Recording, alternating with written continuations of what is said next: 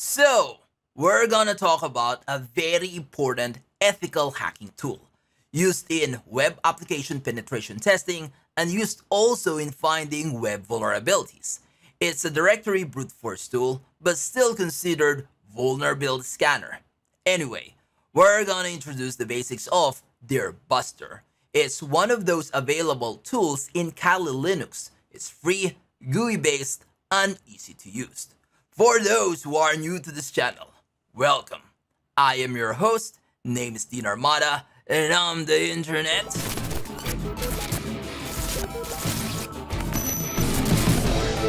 action star. And on this channel, we talk about tech careers and certifications, trivia and tutorials in cybersecurity, trivia and tutorials in cloud and data center, and my journey as an IT instructor. So feel free to check out the rest of the channel and consider subscribing.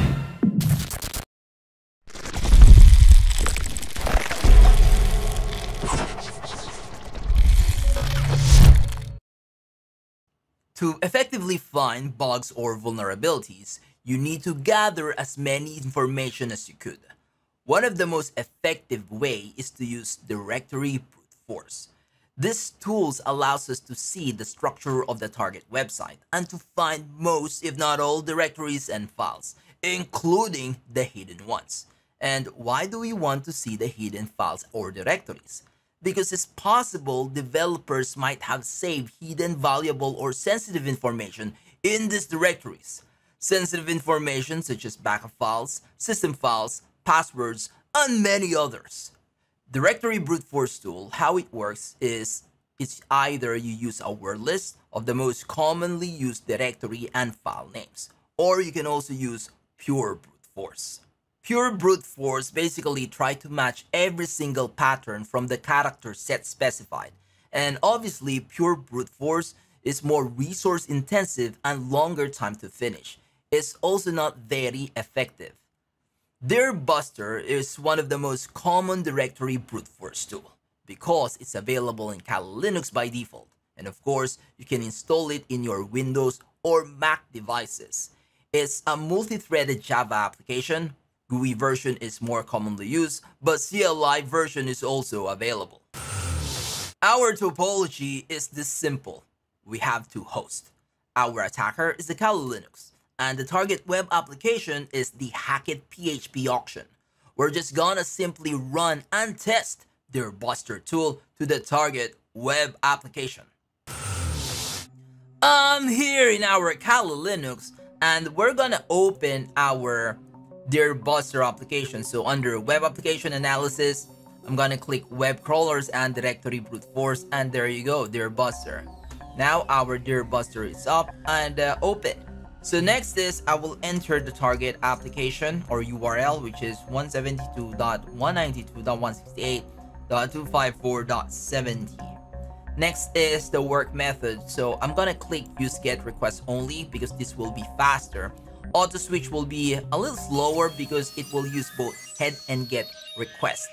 The number of threads we'll go with faster because we want to send more threads as possible. 200 is better, of course, but if we go 400 or up to 500, this may exhaust the target website and it will eventually become unresponsive, and it's kind of like DOS attack because of too many requests. Okay, again, we're gonna select go faster and we'll automatically select the 200 thread options. Next is select scanning type. We'll go for pure brute force. Now, as I click pure brute force, this field here become disabled. Okay, why? Because we need to use this option. So under character set, I will just choose this option, and then I will leave the minimum length and maximum length 1 to 8. So what will happen here is this will search for any possible directory and file names 1 to 8 length, small alpha, and numeric characters.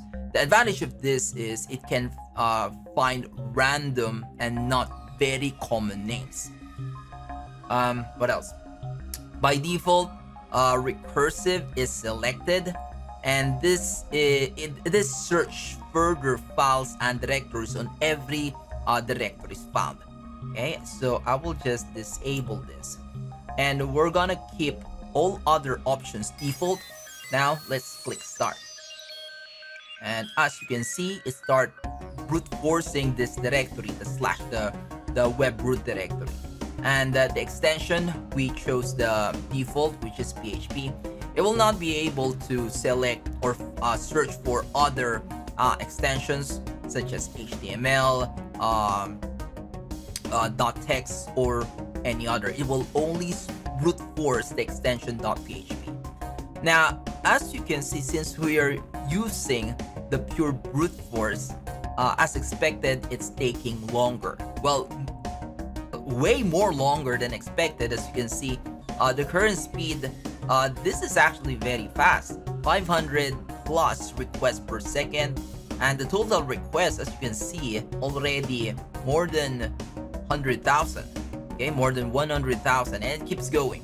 Now, the time to finish, as you can see, we're talking about not just hundreds of days, not just thousands of days, but 100,000s of days. So this may take many long years to finish. Like what I mentioned, the pure brute force is not something that you will be using in a real-world hacking environment. Now, if I click the results, it's started to find some common names such as index, cell, help. Okay, these are the file. I can actually click the type, so it will show us the directory and files. It found how many directories?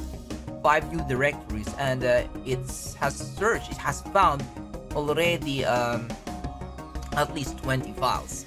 Okay, now if I click the results review, this will show the website structure easier and simpler. As you can see, this is the web root directory. Okay, and under images, these are the PHP files that it has found. Okay, same with the bid, by, new, and temp directories. Now let's stop. Now we're going to go back to the main page, and what we're gonna change is we're gonna leave the work method and number of threads. What we're gonna change is the select scanning type. So this time I will select the listed brute force, which basically will use the word list. Okay, and we're gonna browse that word list file, and it is under user, share, then DirBuster. So let's search for the DirBuster file. Excuse me, DirBuster directory. There you go. And then we have the word list directory, and from here you can select many different word lists. Excuse me. And usually you will be selecting the directory list medium or the large file, this one. But since this is just a testing environment, we'll just select the small wordlist.txt. Okay, and as you can see, the character set and the maximum length is disabled. And we are going to click start, or we're going to leave everything else default. So I'm going to click start now, and it's starting to brute force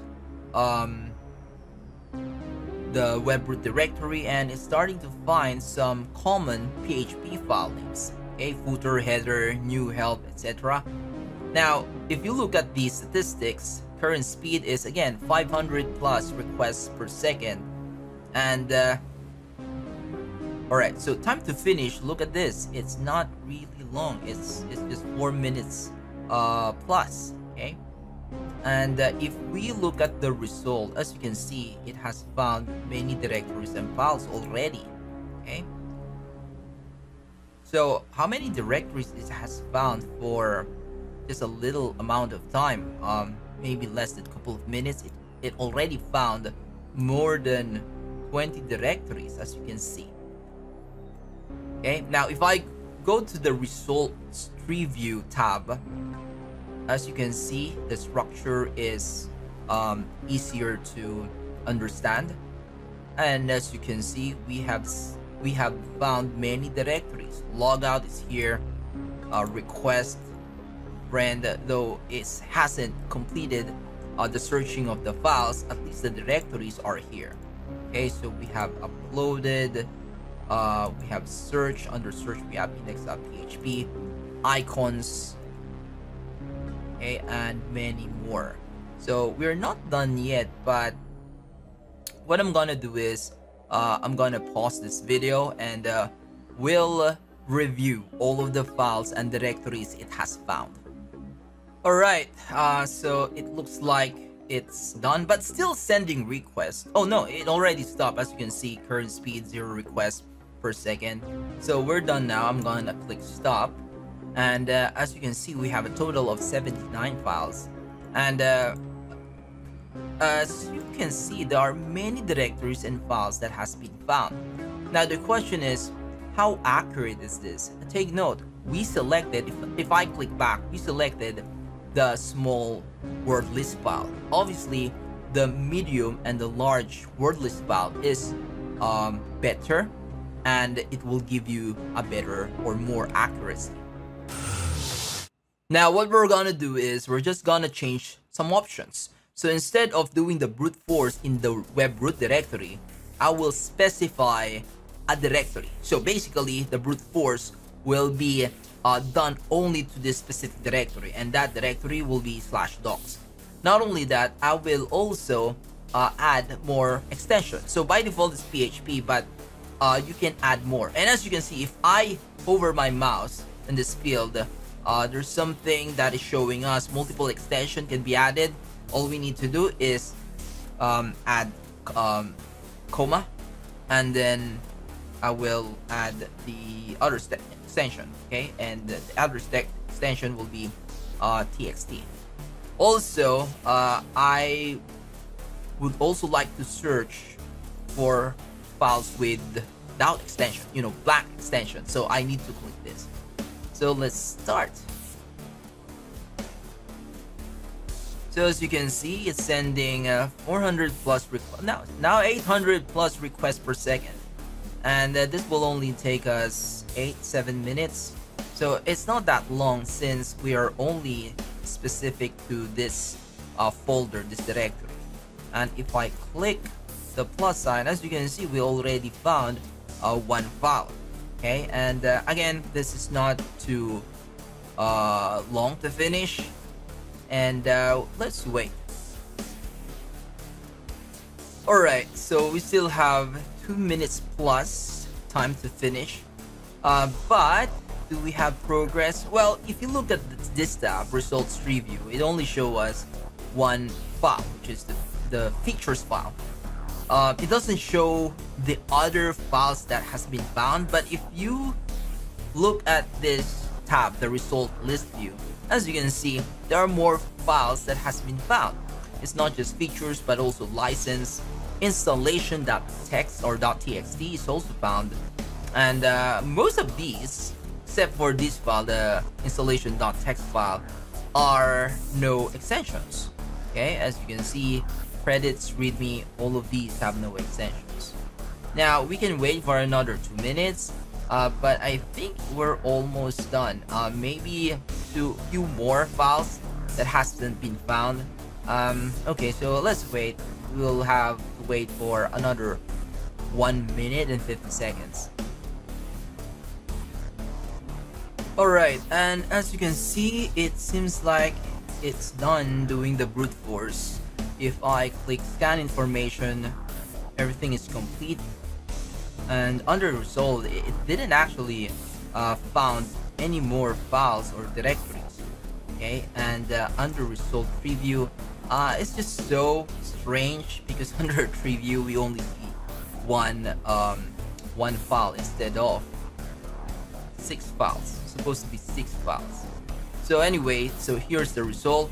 Like what I mentioned, it's not always accurate, because the word list that we selected is the smallest file, or the smallest words in the list. So I'm gonna click stop now, and then I'm gonna click view.